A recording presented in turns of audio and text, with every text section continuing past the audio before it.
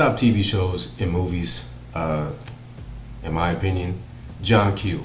Now, y'all know I love a good Denzel Washington movie. Denzel Washington is my favorite actor. I think he's one of the greatest actors of all time, but that's neither here nor there. That's just my opinion, right?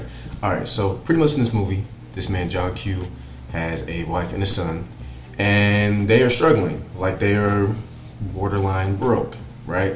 So his son is playing baseball, ultimately ends up collapsing because his heart is overworking, not pumping enough blood to his body because it's too big. So John and his wife try to muster up some money to get their son a replacement heart, pretty much, and their insurance doesn't cover it because he's not getting enough hours at the plant, so on and so forth. So ultimately, he decides to put the hospital on a lockdown and hold people hostage, right, until his son gets the heart.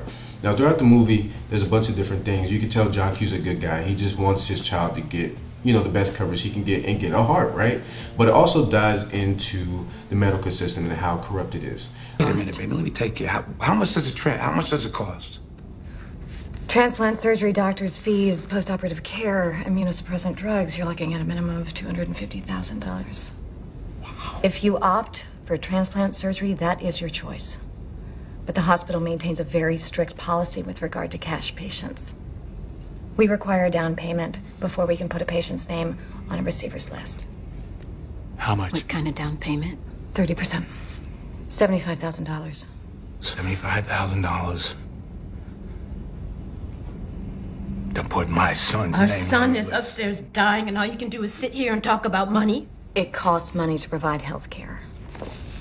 It's expensive for you, it's expensive for us.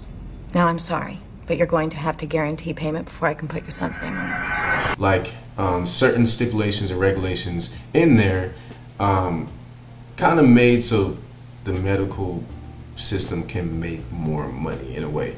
It's kind of effed up, but it's also very true to our society and things like that. But it is a very good movie.